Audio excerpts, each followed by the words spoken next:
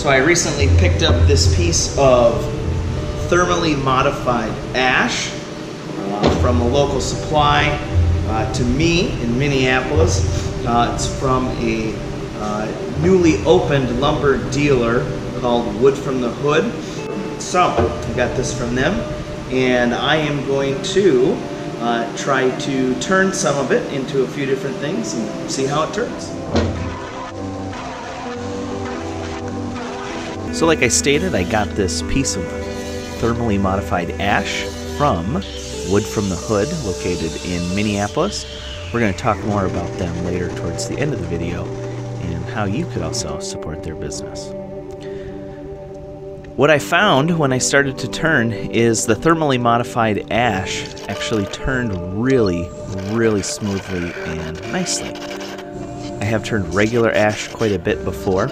I would say that this turned similar to the ash. It was similar in hardness, maybe a little bit harder, but the biggest difference you notice is when I'm turning, you'll notice I'm not actually getting a lot of big shavings. All of the chips came off in very small pieces.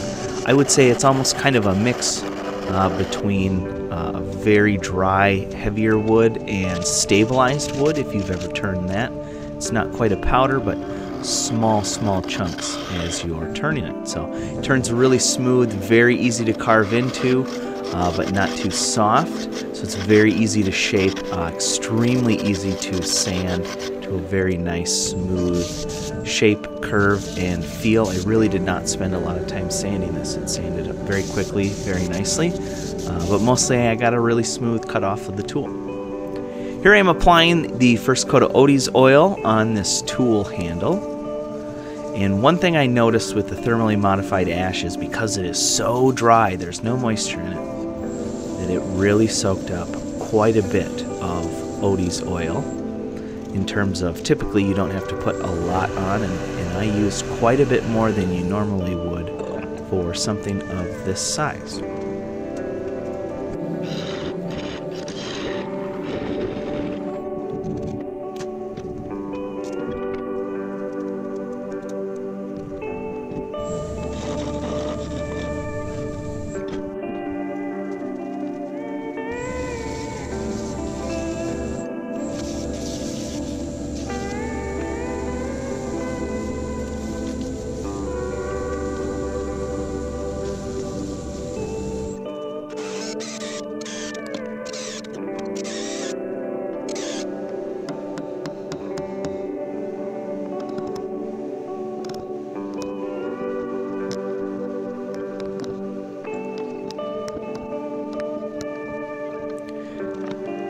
Now as I'm getting the handle ready and fit for the tool, you'll probably be wondering what kind of tool is this. This is for the lathe.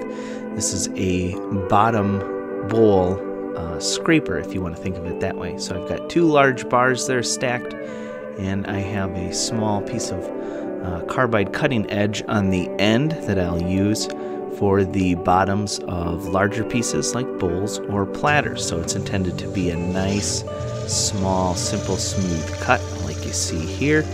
Very thin cut, giving me a very smooth, even, rounded cut surface on the bottom of a bowl.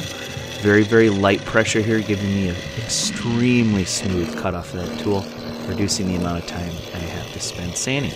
Because this handle is so big, it's so heavy because of that thermally modified ash. It really held up nice, felt good in my hand, and has been doing a great job for what it's designated.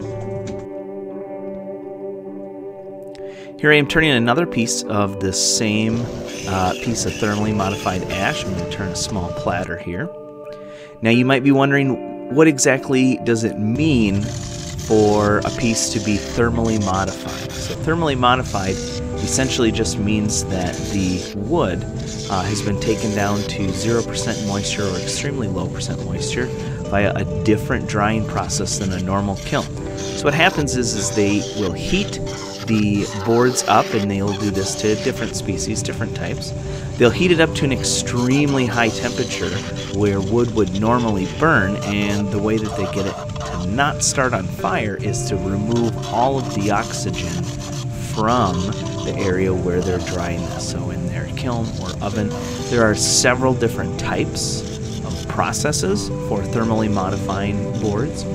So you could look up those different types if you want, but this is supposed to be a nice alternative for pieces of furniture or items that you might want to be outside or to last a long time, or maybe you don't want any moisture in it at all. So same thing here with this platter. It turned really smooth, really nice. It cut very easily. Didn't get a lot of big chips out of here, a lot of smaller chunks as it just kind of broke off. So yeah, you can see they're very thin. It was very strong, super easy to get this platter to be ultra thin. I didn't get a measurement on it, but it was very, very thin, thinner than you would feel comfortable with a normal piece of wood. So this just felt really strong. Here I'm applying more Odie's oil because I wanted the same similar look between the two pieces. And here's after one coat. And once again, it really soaked up a lot more than you typically would when you use this type of finish. And I would guess that that would be the same for any type. Overall, it was a real joy to work with. I'd be happy to work with it again. This piece turned out great. I gave this back to those who work at Wood from the Hood. I really enjoyed turning this stuff. I'd highly recommend it to anybody looking for a new turn or something different. You can check out lumber availability and store hours for Wood from the Hood at their website. Right now we're currently in COVID-19 quarantine, so you would have to book an appointment for now. Hopefully as this ends, they'll be open regular hours again. Feel free to look them up, give them a call. They're a fantastic shop. I'd highly endorse you checking them out if you're local to the area. Thanks for watching.